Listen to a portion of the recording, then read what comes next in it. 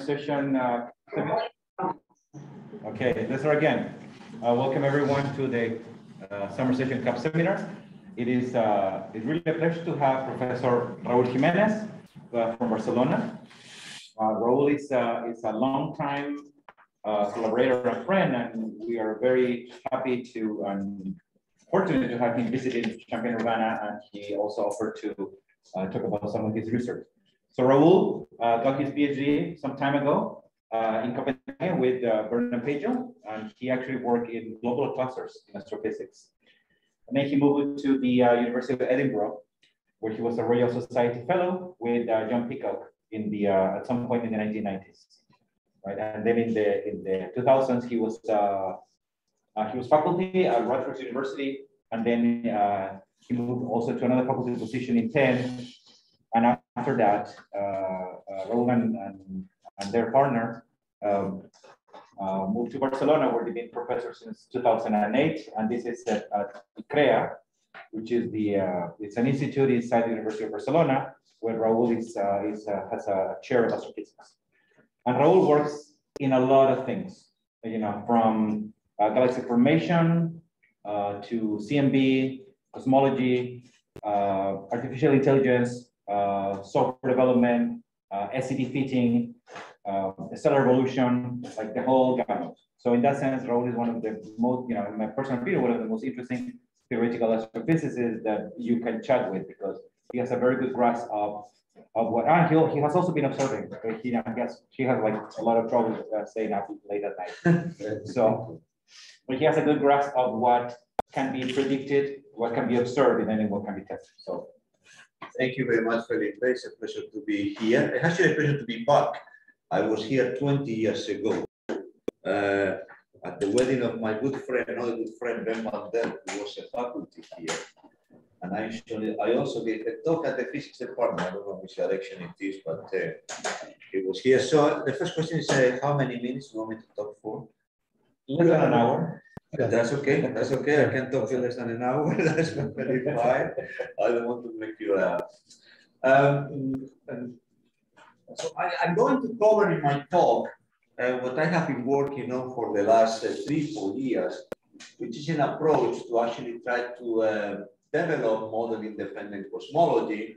And the reason is the following, right? I show you here the Escher picture engraving, where everybody is very happily at the top of the ivory tower going around in circles without realizing if they have actually understood something or not. So I'm going to try to bring some ideas that I have developed with my students and postdocs on how to actually move forward.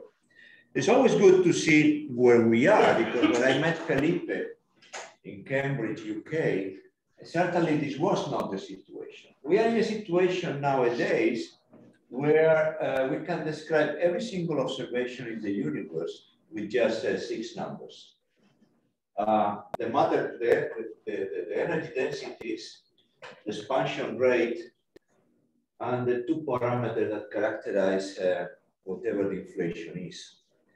Now, those are parameters, and there is a huge difference between describing and understanding.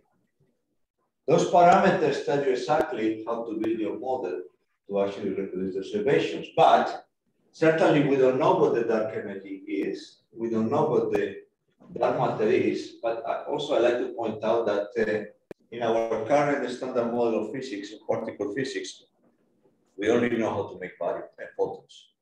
We don't know how to make baryons.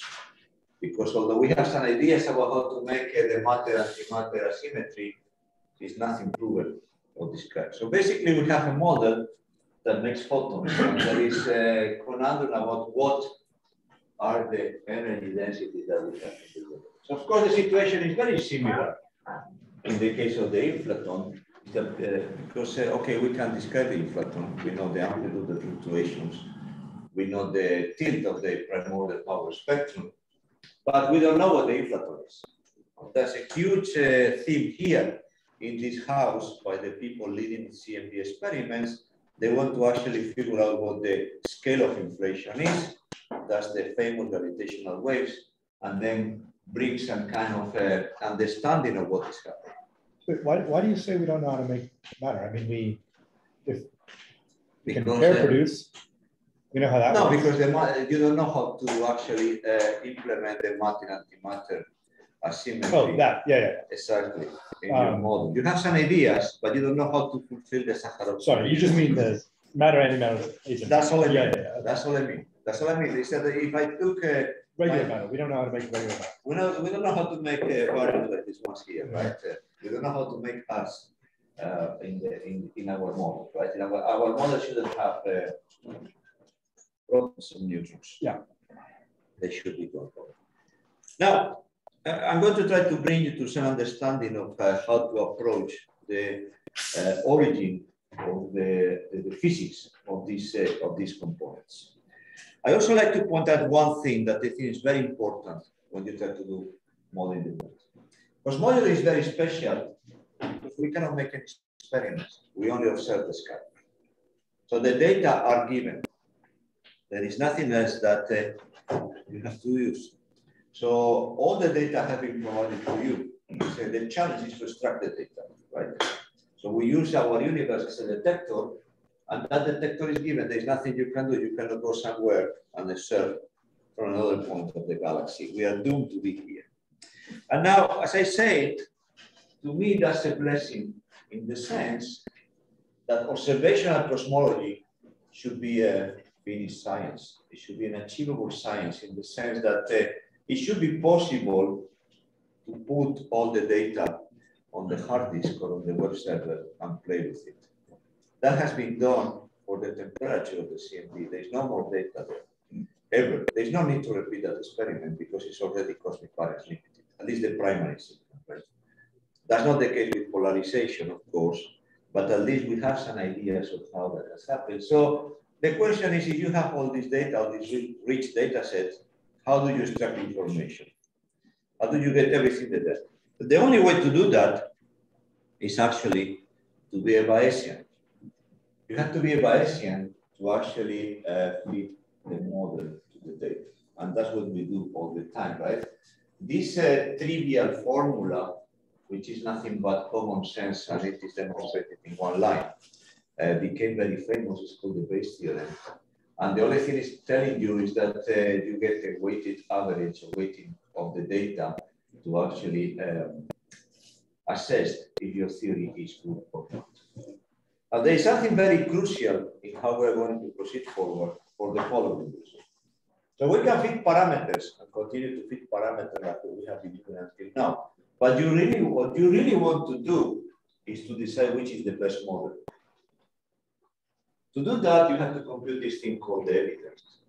And that evidence is the integral of the likelihood times the prior. So what is a prior? And how do we use a prior? Now, let me illustrate this with an example, because I want to give you several quizzes, right?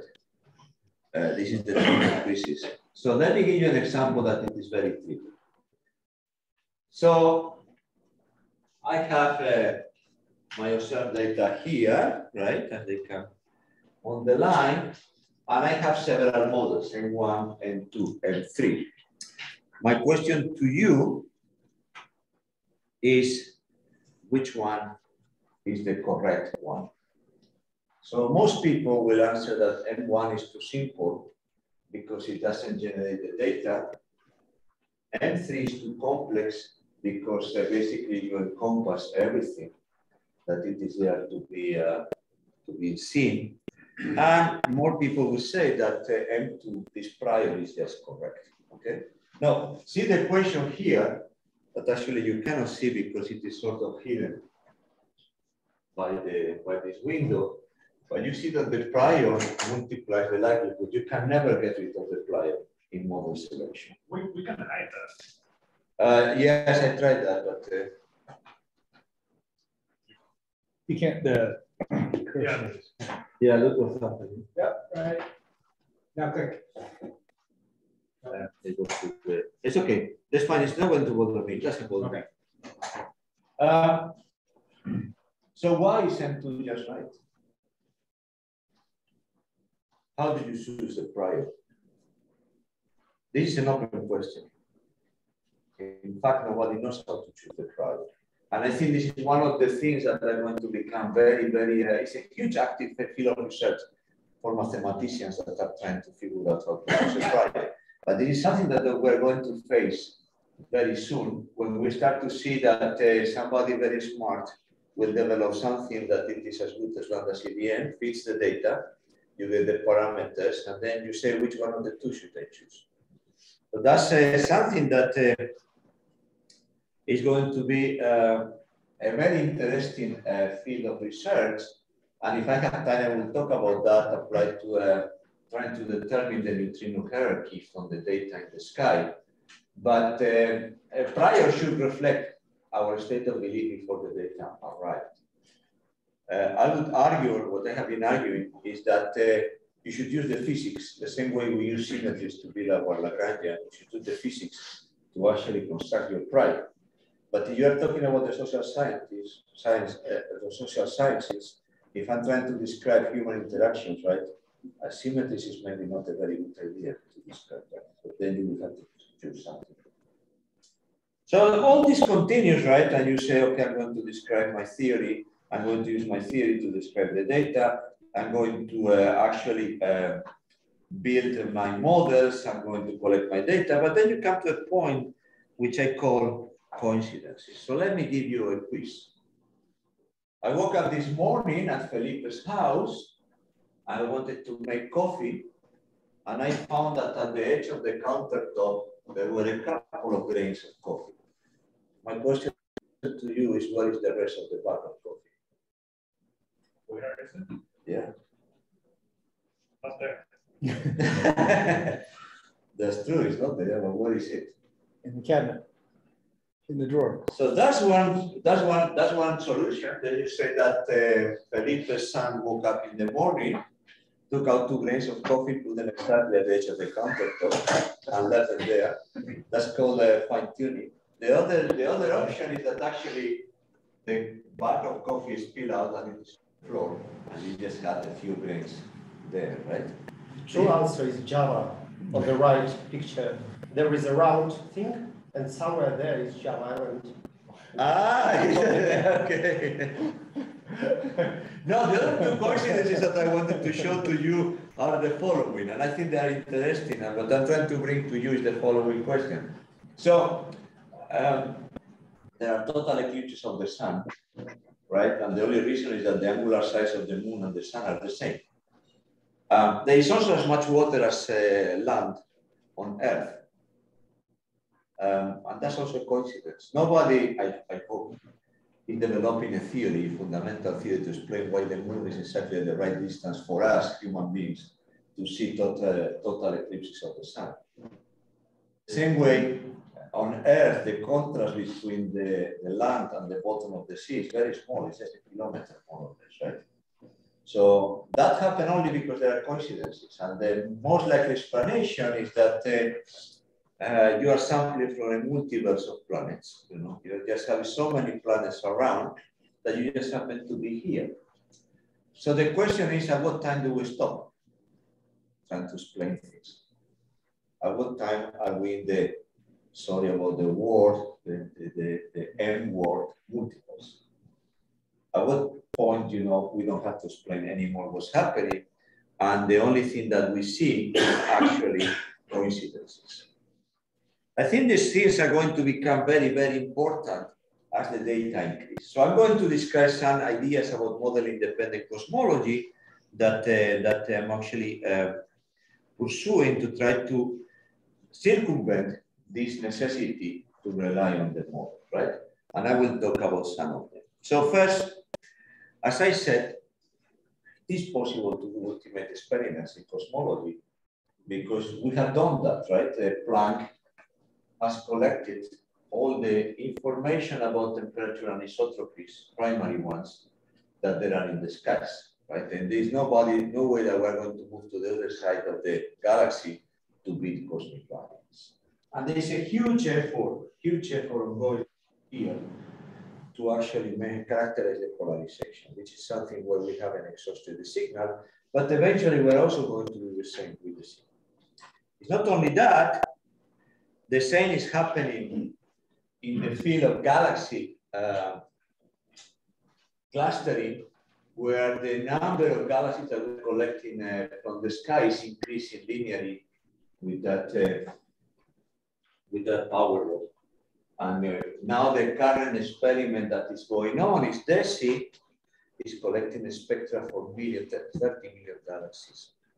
So we are going to do basically the same to actually to collect all the information. So what I want to do is to say, if I have all the information in the sky, what can I learn about nature, about physics, about the laws of nature? So when I told you that those 6 parameters describe everything in the universe, that basically I can go to a computer and simulate the universe and get that, I was a bit lying, because of course there are 2 tensions.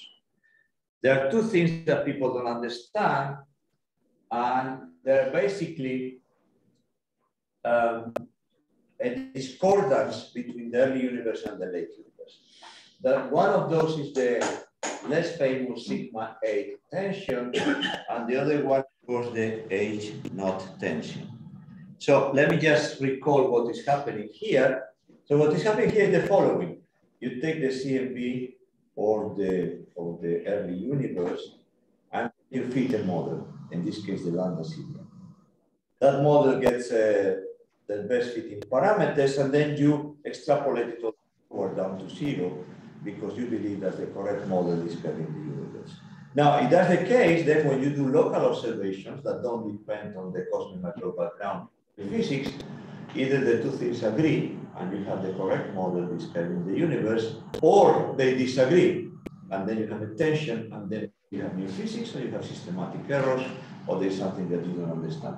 So when you do that so sigma 8 is the amount of fluctuations at the scale, in the scale of 8 megaparsec. So basically it's just how much fluctuations you have, right? How smooth the universe is. The bigger this number, the more clustering there is. The smaller that number, the smoother the universe is. And what is happening is that if you look at Planck, there is more clustering than when you look at the lensing, at the weak lensing at low redshift. Of course, this is like very, very mild tension, right? About 2.5 sigma or something like that. But you know, it's something to keep in mind, because there may be windows into new physics. And the same happens with the Hubble constant, right? When you take the CMB, you calculate what the Hubble constant should be, assuming a flat lambda CDM model, extrapolate it forward, and people measure it with basically the distant ladder locally, and what they find is a discrepancy, is that the early universe is here, and the late universe is here. And depending who you talk to, who you believe, this thing oscillates between a 3 sigma or a 6 sigma discrepancy. Something to take seriously, right? Of course, you may tell me that this Hubble parameter has not been,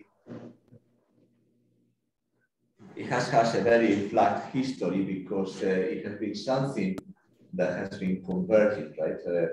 So the situation there is a bit complicated, because this Hubble parameter depends on time. I don't want to say more about that, but just let me just tell you, or just recall, that there are these kind of discrepancies in the distance ladder, right? That is all the way going from redshift 0, where we are, to the early universe. I want to say something, because now it is very common to actually talk about this Hubble tension and characterize it. We were actually the first one that actually quantify this tension, doing some actually quite interesting statistics, but I don't want to say more about that. So let me go a bit to the science, to be a bit more quantitative about what we can do. So one thing that you can do when you have all these kind of tensions is to look for alternative methods that don't depend on the cosmological model. So the same way the local distance doesn't depend on the cosmology, because basically what you are doing is measuring first trigonometry and then going through the different standard candles. There is something that we realized was extremely interesting, and that's connected to my original PhD on stellar ages. And there is a triviality that you can write down for a Freeman metric, or a Freeman-Robertson-Walker metric, that the time is delta redshift divided by the Hubble parameter. So if you are able to measure redshifts and time, automatically you get the redshift. Okay. Now, why is this interesting? Hey, somebody on there needs a mute now. Okay, go ahead. Now, why is this interesting? Well, you're going to see that it is interesting for several reasons. The first one is that you are going to measure the Hubble parameter without relying on any cosmological model, right? You will rely only on very basic assumptions about homogeneity and isotropy, and I will come back to that. But then, if you want to measure how time passes, that's basically nuclear physics. If you are able to extract a clock from the burning of hydrogen into helium in the stars, that's all you care about. That's like a marker that has been sitting there, and then it doesn't care about what your expansion history is. These are, of course, fully non-linearized objects. Let me recall, though, that when we are doing that, we are looking, when you are trying to measure the expansion history, what you are doing is to look into the surface of the past light cone, right?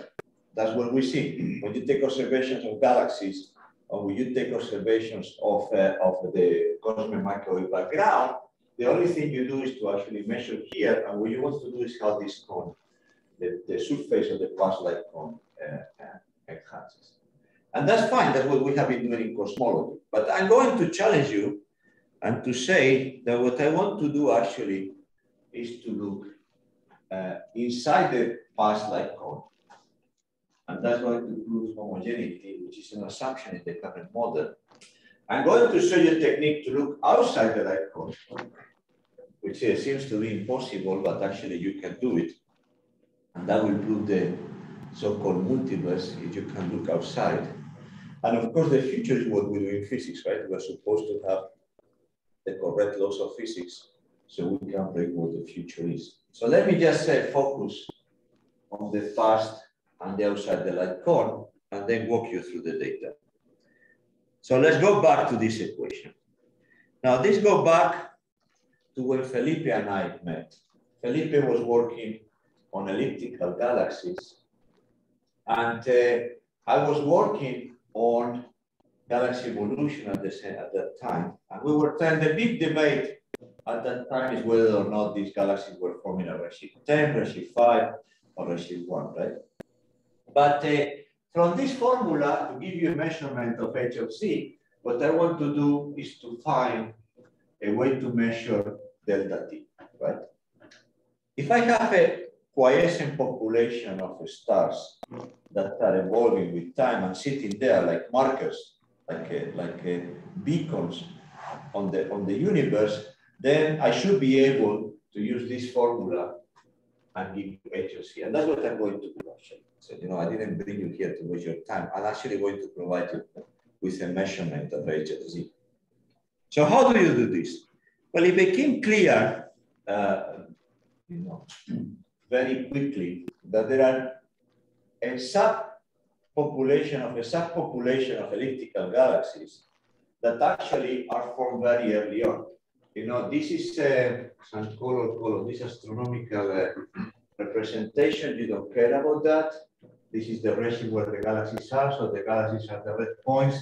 These lines are theoretical models where the formation redshift of these galaxies is, and you don't need to do any Bayesian statistics to know that the points are up there, not at the bottom, right? All of that we agree that these points are actually here. That is, they form very early on, redshift 5, redshift 4, and then these kind of objects don't have any further star formation activity, right?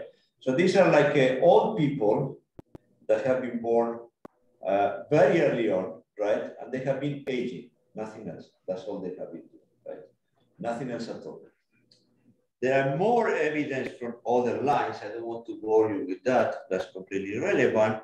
But something that I think is relevant to Felipe, finding these kind of galaxies is very difficult. And that's why you need surveys. Because this is the law was that elliptical galaxies were all red and dead. And Felipe actually showed that that's not the case, but there are some of them that still are. So in order to select these galaxies, you have to go through all this flow chart to actually select which galaxies are the good one. Okay.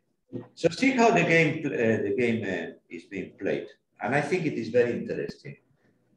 So all these theoretical relations, you can actually transform them into a pure observational measurement. So to measure the age of a stellar population, you want to determine the gravity and the temperature of the star. That's what is giving you if the star, because young stars are very bright, all stars are very faint, so you want to see exactly what is that. So a good tracer, extremely good tracer of gravity and temperature is this blend of lines. It is called the 4000 break. It is made of calcium lines, and it is basically because the opacity is sensitive to the width of the age. So basically, if you measure that quantity, the 4000, that's actually a measurement of age of C, of the Hubble parameter. So look at this. These are observational spectra, right? And this is the quantity that you have to look at. At redshift 0.8, this break is very small, while at redshift 0.2, the break is huge. Bro, like is it that those are all like the ellipticals from the classes, right? Those are like, and these are like gigantic ellipticals. These are enormous. I'm going to say, my next slide is actually answering your question, right? These are gigantic objects. And also, even if you select like a survey that are like targeted to very quiescent galaxies, these are only like 0.1% of the population. This is really, really the tip of the iceberg. These are the only ones that survive that are my markers, right? Yeah. So I can do that. I cannot plot D4000 as a function of redshift and as a function of mass, right? Velocity dispersion as a function of mass. But you see that they all follow the trend. It is this number is higher here than a higher redshift. Yes. I have maybe a question. Is there underlying stellar evolution model we actually use? Because our stellar evolution models are calibrated for Milky Way, yes, and for stars. Of course. So I need to, well, I need some information, right? I cannot get information from nothing, right? So I can take a stellar evolution model, and this is telling me here how that model evolves for D4000 as a function of metallicity of the population, right? The metal content. And then these are the uncertainties from very different models. The only thing I'm using is I want a tag that is related to the age of the star and evolves linearly with this marker, right? That's the only thing I do.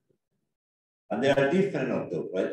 At the end of the day, I want to put this number into kilometers per second per megaparsec. Then I have to use a stellar evolution. Okay. Then I have to actually model how the stars evolve as a function of time. But just the stars, nothing else. Stars are complicated. They're not. I completely disagree. The stars are extremely simple.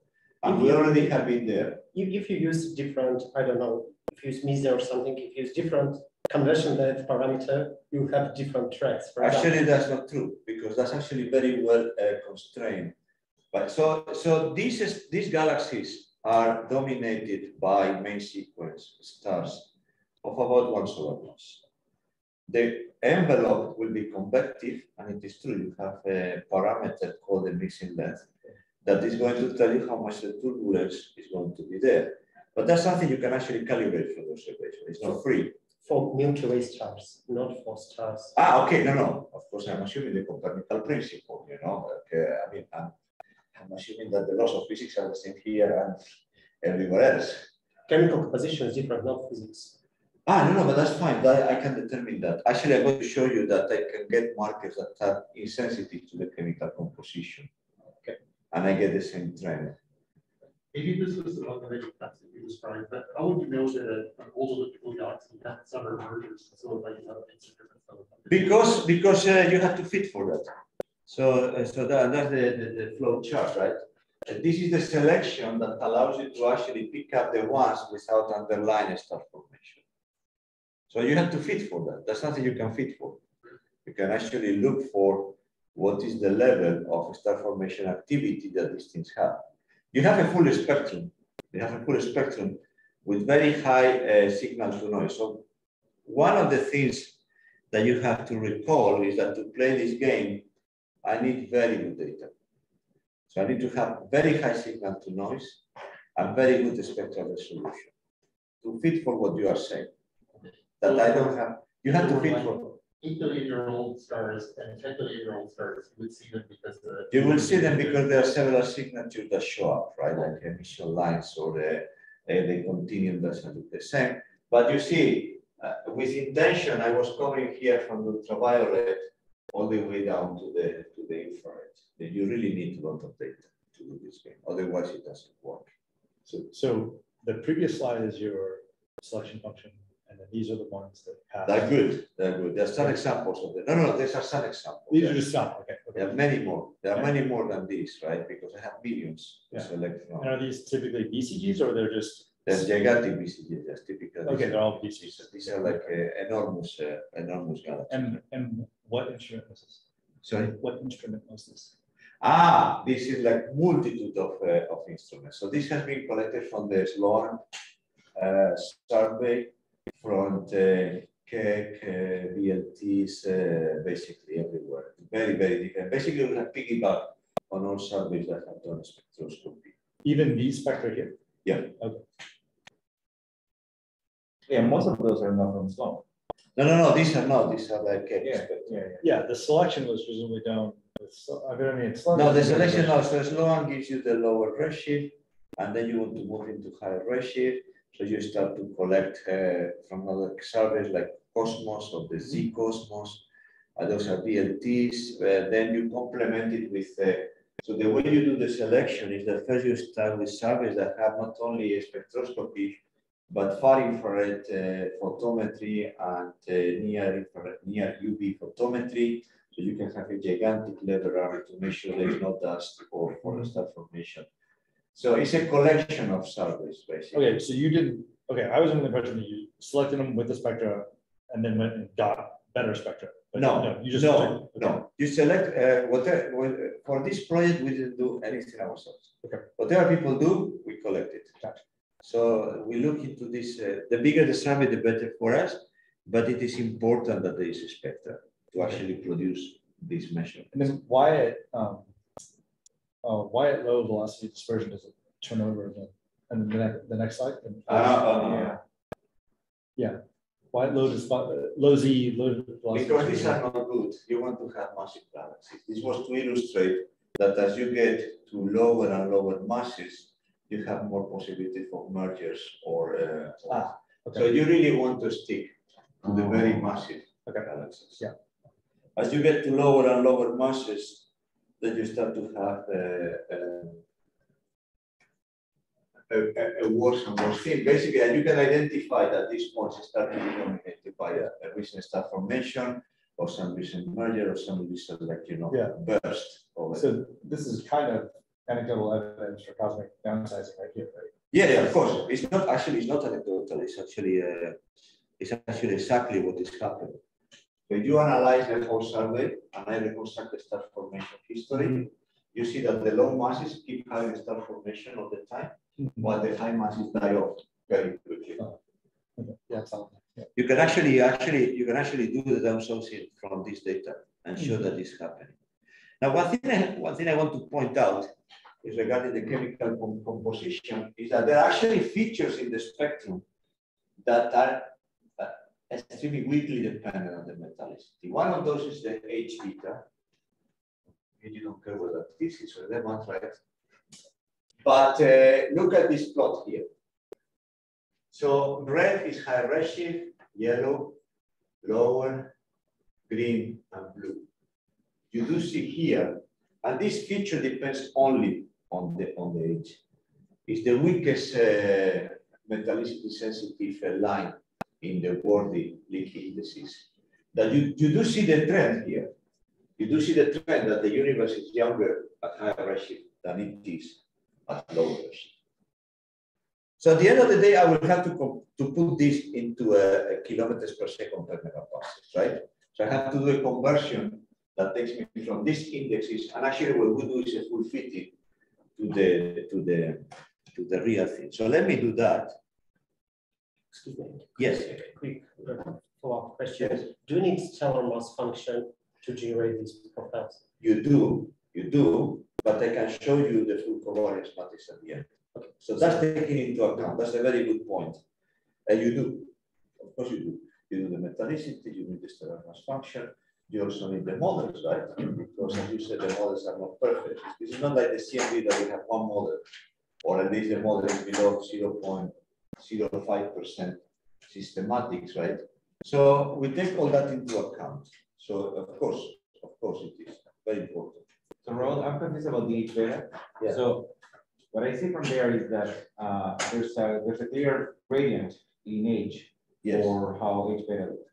But we always know that there's this degeneracy between H and metallicity.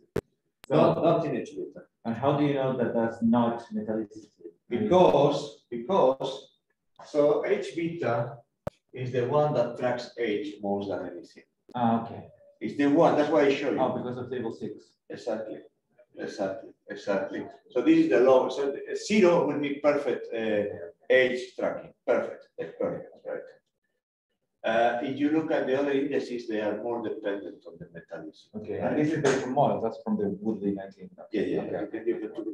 I want to show you that that's actually, we were very careful to take that into account. Let me show you some results, right? Because now I can go ahead and show you how this looks like. So actually, this is the first plot that it is completely cosmology model independent that shows a transition between deceleration and acceleration. Those orange points are the Hubble parameters recovered with this method. And this will be the fit to a model with no transition. So you can actually build these H or C things, right? And actually show how the universe is changing from decelerating to accelerating. And with it, yeah. Where are the higher redshift points coming from? The previous slides were up to 0.7. So they are coming from different surveys that were people were collecting, right? So I wasn't exhaustive on showing all the details here, but I can look it up. What is the survey that these high redshift points are coming from? I think mostly are coming from the Z Cosmos sample. Do you know the same assumptions about real velocity evolution? I don't make that assumption. So we measure the metallicity for every single object by doing a full fitting to the spectrum. Okay. So what do we fit? We fit for the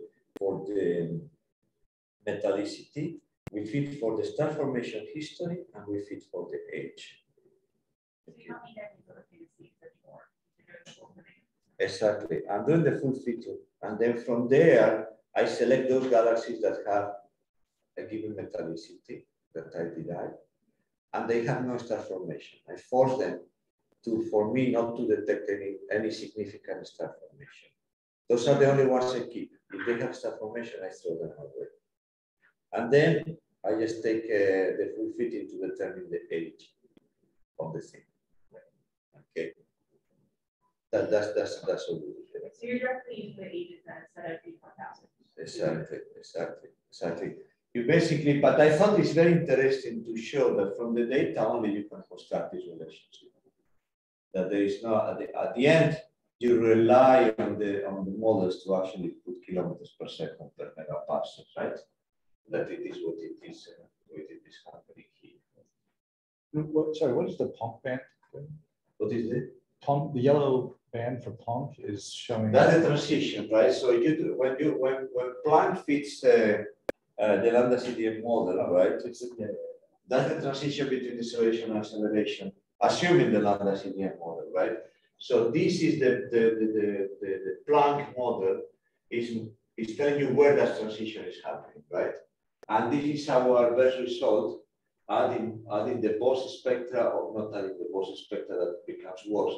But if you add the Bose spectra, you do see that you get a significant 1, 2, 3 sigma detection of that transition. Now that does not depend at all on the cosmological assumption. Doesn't depend at all. This thing doesn't depend on what cosmology I have taken. So it's surprising, or maybe not surprising, that I'm actually getting exactly the same as the lambda CDM fit. So Raul, so that Planck turnover, that's actually coming from the Planck data and the feeds, or is from the Planck and the feed? Okay, but it's not an assumption for that model. They don't assume that that's the rate. No, they don't assume that. That's right. Well, they take the lambda CDM model, right? So they have they have some omega lambda, they have some omega matter, right? And then they use the lensing of the CMB or the large scale structure, because they cannot do it only with the CMB. And then they see that there is omega lambda 0.7 and there is omega polar matter 0.3. If you put that, then automatically your AOC has that transition. So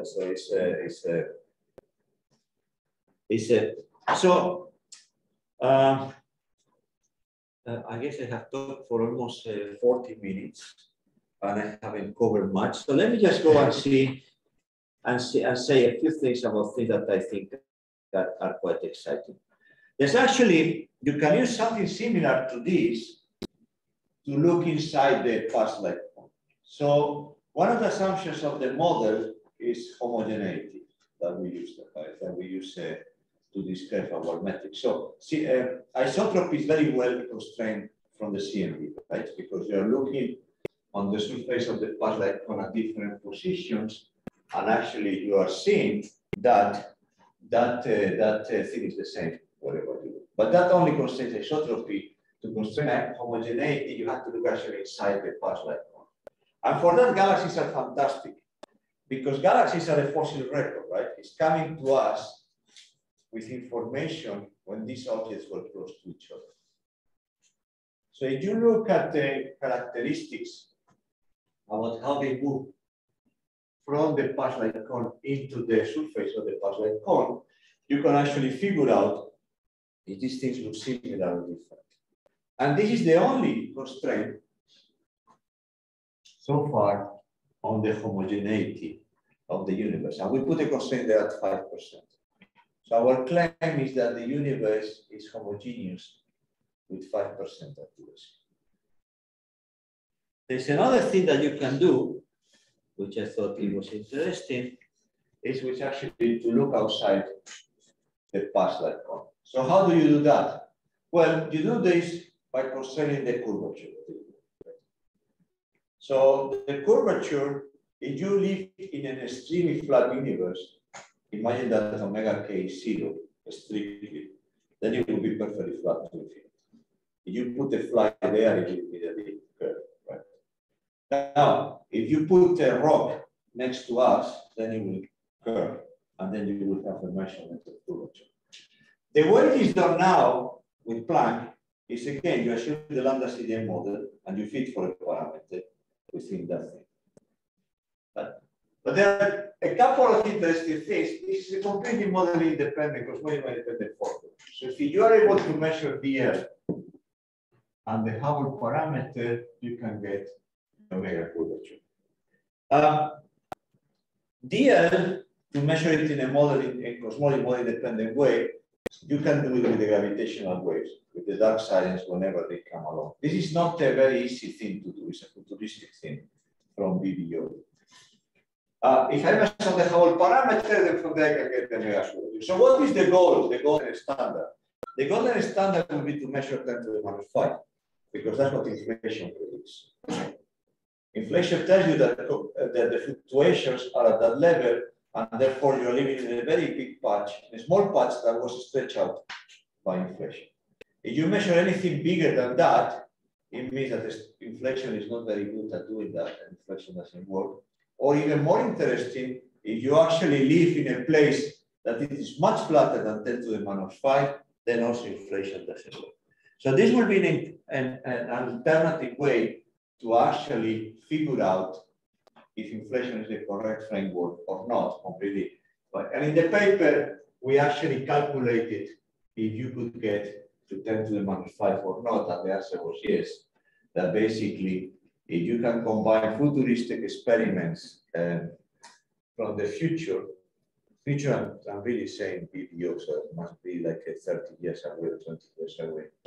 You can actually do this experiment. So, sorry, so what accuracy do you need in the end? So inflation will give you 10 to the minus 5. That's the prediction. So what accuracy do you need for DL? I have to check it out. I don't remember from the top. So to measure 10 to the minus 5, you need sigma DL of 1 in 1,000. 1%. Okay. No, this is very futuristic. It's very futuristic. But we are measuring nanokelvins in the CMB. Yeah, but the measurement of the air comes from gravitational waves. Yeah. That's not the same. Okay, fine. No, I will take your call. That's very hard. That's very hard. That's very hard. But imagine that we get down on the CMB and we hit 10 to the minus 4 R, and we don't see anything. Okay, is inflation at 10 to the minus 5, or we just miss it because the dust is too bad to us and we cannot see it, or the lensing wasn't good enough because we didn't lens? How do we prove inflation? This is an alternative route that people eventually people will try to figure out what it is. That's it. So let me just say a couple of things more about. Of course, the big issue here, as you pointed out, is systematics, right? Because yeah, you are modeling a star, right, and then you have to be careful about systematics. In this case, the best way is to follow the great American philosopher Karma. Donald Rumsfeld, which is that you should actually go through the known knowns, the known unknowns, the unknown knowns, and the unknown knowns. In other words, build your covariance matrix, right? So that's actually what we did. And this is completely available in GitHub.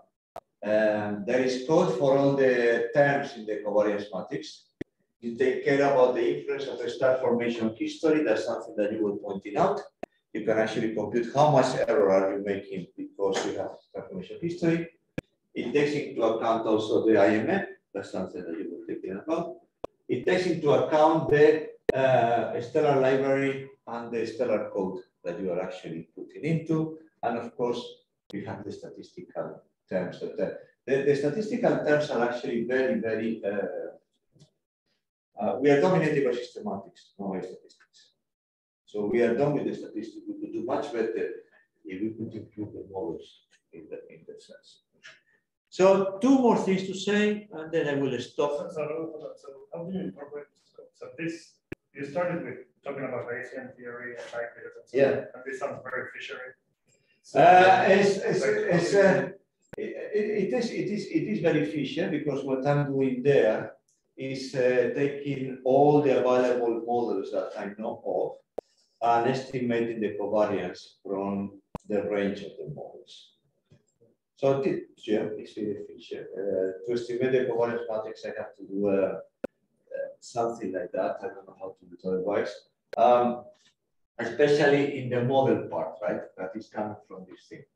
The other systematic metallicity and model and doubts, I can do it just by basically looking at the signal and looking at the data. Right? But there's a part of the systematics that is coming from the models. I do this the same for the CMB, right? That's what we do, is that the CMB error is so tiny. But it was not always the case. You see, before WMAP, people realized that the combination of hydrogen wasn't well calculated with the three-band approach for pivots. And that's when people did breakfast. and all these other things, you know, people like Hirata and all these people, and just grew up starting to build these codes for doing that, right? That's something that we have been there. It's only that there is very easy to build to solve the problem, right? But here is not. So just let me say one thing. Recently, I came back to the issue of globular cluster ages. The thing that I did in my PhD. So of course you can take that equation at the beginning, take the integral, and then will give you automatically H naught. Now, how do I estimate that? Well, you estimate that from these objects called globular clusters, which only contain all the stars. And what we did was something very Bayesian, which actually, I don't know how much you know about this field, but what people have done in this field is to use a single point on the color magnitude diagram, which is the Mexico standoff, and basically by eye, move it up and down the models and see which one was fitting better, right? What we said is that actually you look at the full color magnitude diagram, and there are the order 10 to the 4 stars there, you see that the dependence on age, metallicity and distance is very different depending on which part of the diagram you're looking at. So for example, look at here. Of course, the age is maximally dependent on the main sequence standoff, but the metallicity is coming from the red giant branch and also the south giant branch. So what David Balsan did, actually he's nearby in Ohio, now as a postdoc, was to do that with the new data. The data have improved tremendously over 30 years, yes, already 30 years, there is now HST data, there is phenomenal data for that, and we computed, again, with a lot of care about the statistics, this age of the universe. Let me cut to the chase. One of the most exciting things is that from that method, we can actually derive distances, because that's a parameter for us. And the most exciting thing is that actually those distances that we derive agree with the Gaia ones. So Gaia can also derive distances in a trigonometric way. And one of the big uncertainties in this business that was to actually estimate the distance of the globular cluster is something that we cannot take. So we were very happy about that. Wait. How's it come close to the error bars are? That seems crazy that you're as close as parallax. Yeah. Seems unphysical. No, because now you're using the full color magnitude, and that's the thing. You were throwing all the information. There are 10 to the 4 points there. You were taking one basically. Yeah. You're taking one, and that's what people were. This is the first time ever that this thing has been done. It's like an improvement of square root of the number of points that you have. Basically, right. But this is only using the global cluster, not the other stars. You Yeah. do really well with global clusters. Yeah, that's the only ones that I know, because. Yeah. But I can actually in the fit we also fit it for multiple populations and computed the oldest one, because some clusters have different chemical composition. So we can actually fit also for the alpha enhanced elements, right? For the neutron capture elements.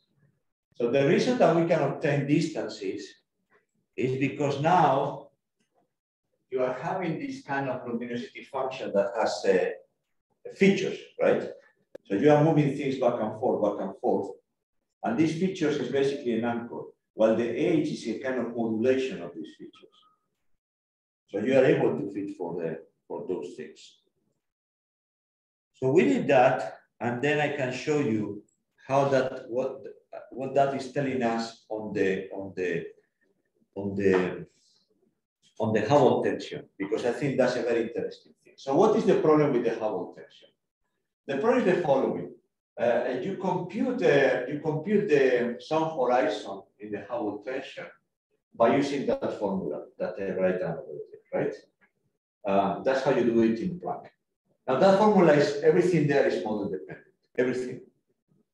You need to decide what is the Hubble parameter at the matter radiation drag. You need to decide what kind of a species you have. You have photons, or you have something else. In fact, people modify that to solve the Hubble tension. They just say, okay, instead of photons, let me put early dark energy, let me put something, right? and then I move it like that. So it's not true that this sun horizon is something given by God. It is something that you choose. It's a model dependent. So when you do that, you put the sun horizon on the ruler early versus the Hubble parameter, you find yourself in catastrophe because choose is the C phase, the local model. The CMB is a line here. With the BAO you cut, so you are cutting here instead of here, and that's the issue. That's the problem, that you have, these things should come together. These things should have been here. It's not here. There are not 2 points. Now on that plot, I can put the globular clusters because I have an age, and therefore I have a Hubble parameter. So if I do that, and that's something that Jose Luis Bernal did, he's now a postdoc in Baltimore, moving to Max Planck in a few months. You have the situation that, look at these lines. So this is the BAO line. This is where the orange thing is where Planck cuts, and that's very close to that. This is the Adam Riss value. This is Wendy Freeman. You know, that depends. You can Wendy Freeman's value of this. So there's no problems with the Adam Riss value, right? The globular clusters are the blue line, actually the dashed line, and they agree with Planck. So if I take the globular cluster seriously, they are telling me that there is no tension. That's interesting. Wait, it's not precise enough, right? It's not precise enough to rule out this point. That's what you're saying. I cannot rule out this point at 5 sigma. Yes. No, that's not. I cannot. So it's a 2.5 sigma ruling out this thing. This is the point where they are. That's the Planck point. But they like to be sitting on Planck more than down there at the current position that we have. Actually, that error bar, if you look at the clusters, you see that it's fully dominated by systematics. It's actually coming from the uncertainty in the nuclear rates. So somebody in a laboratory decided somewhere to improve those nuclear rates, we could do much better. Now, to do that is very difficult because this is a lot of work. And I don't know if people want to do that. But just let me finish, I promise now, let me just finish. And I'm going to finish with a small rant. So when I did my PhD in the 90s, I was working on stellar ages because I wanted to figure out what the universe was like. And then I remember with these stellar ages, we came to the conclusion in that article in 1995 that the universe was dominated by light. And nobody believed me. Nobody believed me. They thought stars are very complicated. I remember Sol Permuter used to go around saying, this must be wrong because my data from the supernova are saying that omega matter is 1. So, of course, by not believing, I missed my Nobel Prize because the omega lambda was there much before that. So I think the lesson I learned is that it is important to look at things with precision and with interest because, as I said at the beginning, the signal in the universe is limited. We don't have more data. We don't have the chance to actually do more experiments. And the only thing we can do is to actually understand that signal to the limit, you know. So let me conclude here. It seems to me that the lambda CDM model seems to be in very good shape. Be too conservative and you will miss the next disruption in physics. And you know, all these things that I have been listing, the field is very exciting because now we're moving into this survey mode. What we're doing is collecting all the data that there are in the universe. So I think it's going to be exciting to understand what the physics of the universe is and move forward from there. Let's stop here and take questions. Thank you. Thank you.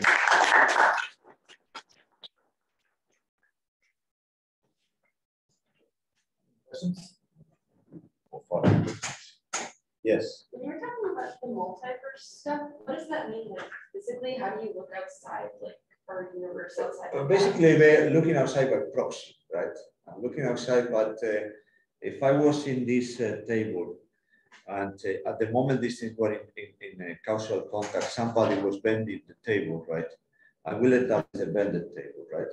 So if I look very tiny, with very low accuracy, I would think the table is flat. But if I look with very, very high accuracy, then I realize that the table is bended, right?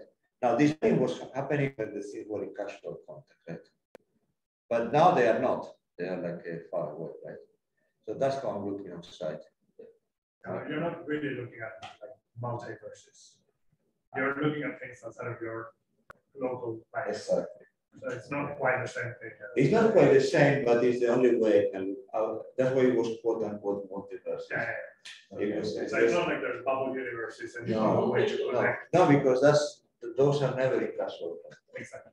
And they're exponentially disconnected, actually. Exactly. So no.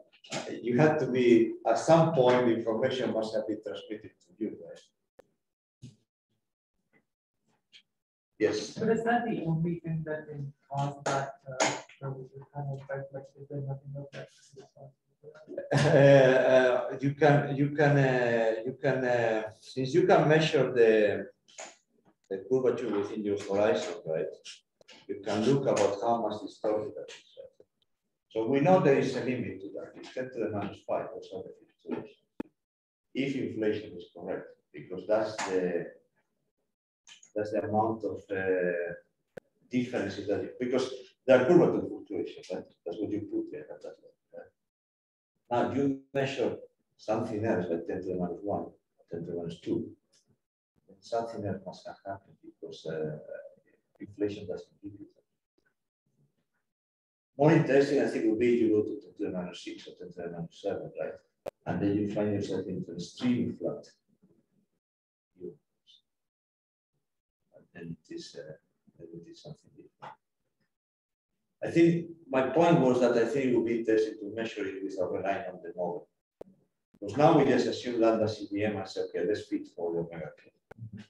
And then, of course, you get very good constraints, but that's under the assumption. I mean, it's related to your question when you said, well, is it the only way to do this? Can it be something else? I think it would be interesting to measure it in a cosmology more independent way.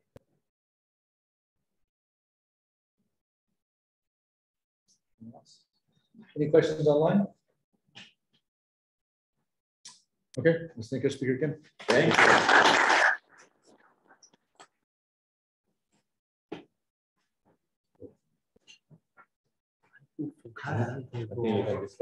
Just parallaxes by group parallaxes, right? Because that is not sensitive. So